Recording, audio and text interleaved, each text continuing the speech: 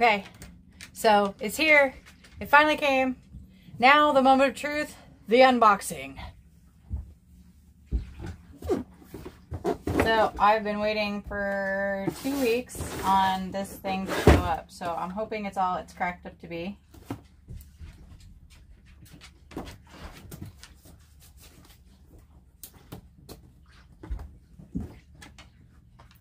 Come on, let go.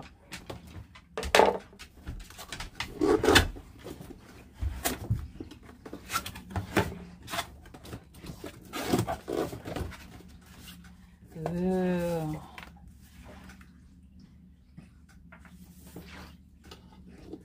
Oh, there's the antenna.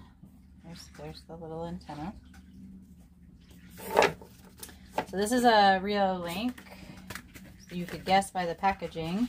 This has its own solar panel, its own mounting brackets. It's supposed to have its own data card already in the package, so that all I gotta do is basically set it all up, turn it on, activate it, get it set where I want it, and we should be pretty much good to go right after I get the app set up on my phone. But we actually saw this on a rural farm video that the gentleman had bought this very same one so that he could monitor the far ends of his property where he didn't have internet access. And it actually worked for him really, really well. He gave really good review on it. So we decided this is definitely something we wanted to check out. So I'm going to finish getting this guy set up and look through everything that it came with, and hopefully we'll be good to go.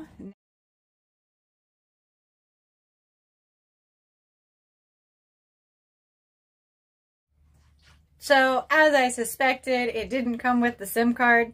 So I got it all set up, powered it up, and it says, did not recognize. So I opened it up and realized, oh, they didn't insert it already. Okay, so I'm glad I double checked that before putting it all up and, you know, anchoring it where it was going to go. So the next thing I have to do is contact T-Mobile. I already checked the IMEI, everything's good to go. I just have to go in store to pick up a SIM card. So when we got up early this morning, one, it stormed pretty good last night. The wind hasn't really let up completely. It's not as much of an issue today as it was yesterday. Yesterday it was a lot of whitecaps. But we woke up to this thumpy, thumpy, slap, slap, and then realized that this guy over at the marina, well, the yacht club, we're guessing he didn't tie in his roller furling very well. So it actually unrolled itself quite a bit. It's a lot of overcast. We had a decent storm last night, so I got to top off another water jug. Always love that. It's free water. It's fresh. I still have to filter it because of the particulates that come off the top of the soft dodger. But that's okay. Got it all taken care of this morning and decided, you know, I'm up early enough. I might as well throw a line in the water even if it is windy. Because I had some old bacon in the fridge and I figured, well, if anything else, it'll be for a stinky bottom feeder. I ended up catching a catfish, which is why she's over there checking out the bucket. Which, he's a decent looking catfish.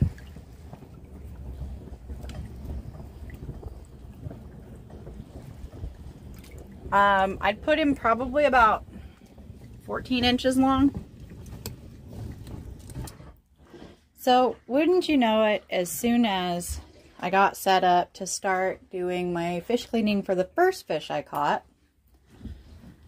I went to put my line away while I did that, and I happened to have a second one on the line.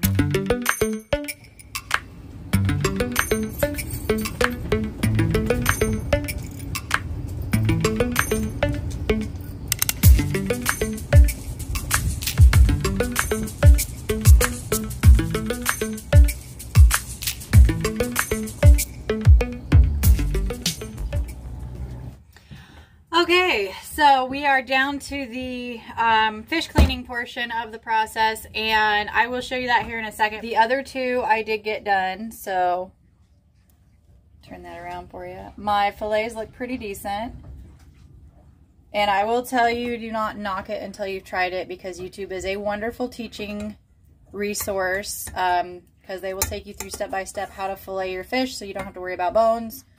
And the first one was a little bit tricky because I was having trouble hanging on, and then realized it was my gloves that needed to be scrubbed off. I have to rinse them off in between fish so that I can keep my grip better. So I kind of messed up the first one, but the second fillets you saw are actually really decent, and then the third one should go a lot smoother. You know, grab yourself a trusty pair of wire cutters and just take the spikes off. So then that way you can rotate the fish however you need to. You can get yourself comfortable so that you can make your cuts right.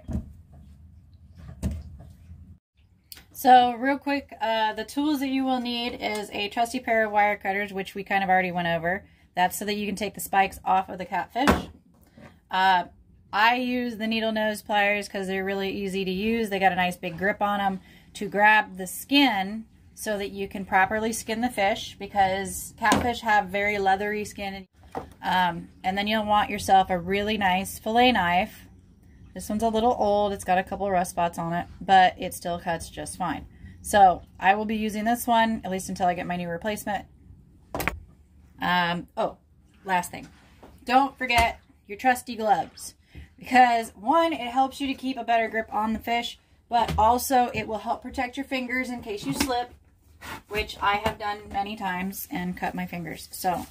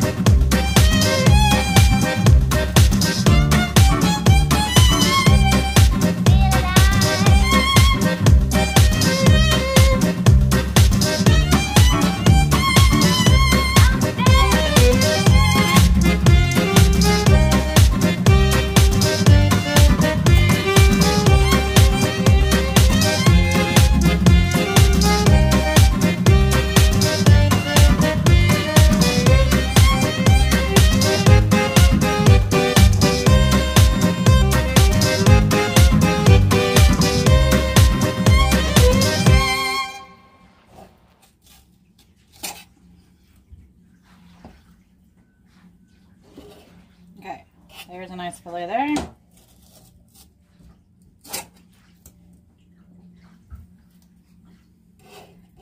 There's my other little pitiful fillet. Like I said, I'm not a professional at this, so I do the best I can. But yeah, that way you don't have to worry about gutting it or anything.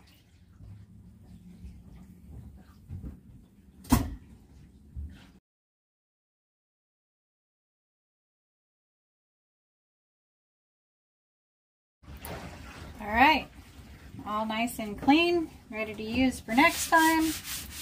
This is actually the starboard panel that we use to cover our sink so that it gives us a little extra counter room. But it works great for my cutting board. So I realize that my ceiling still looks really gross behind me, so I've done this particular shot. This will be the third time. Let's move outside because there's still a lot of work to be done to the ceiling, obviously, and it's a horrible backdrop. So we'll move up here. That's better. Okay, so there you have it, folks. It's nothing spectacular. I'm certainly not like restaurant quality filet master, but you know, it tastes good. So that's all I care about.